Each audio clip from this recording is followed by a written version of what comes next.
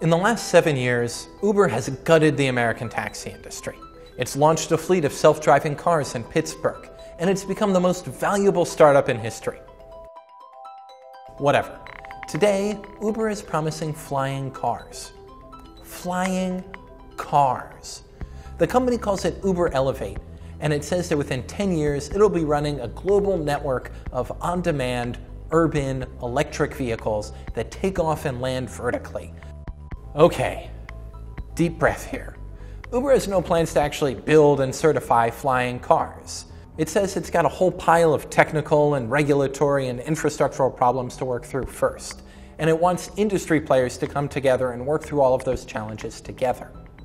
It can play that catalyst role because it has access to some 10 million users, many of whom would certainly be on board.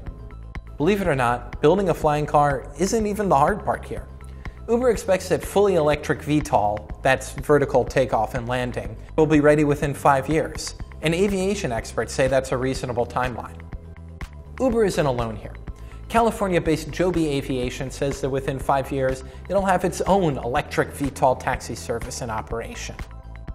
And the Pentagon just gave Virginia-based Aurora Flight Sciences almost $90 million to work on its own VTOL plane, which uses a hybrid electric system and looks like a big harmonica chasing a smaller harmonica.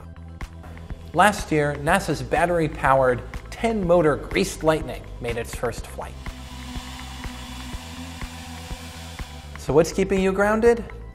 Government.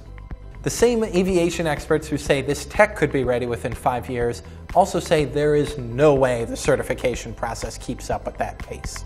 Right now, the FAA doesn't even have rules for certifying electric airplanes. It is not going to be happy about semi-autonomous aircraft zipping human programmers through SFO's glide path. Oh, and that whole taking off vertically and then flying horizontally thing, that's never even been done in a civilian aircraft. Let's say one of these companies, A, actually makes a working plane, and B, somehow gets the FAA to say it's okay to fly.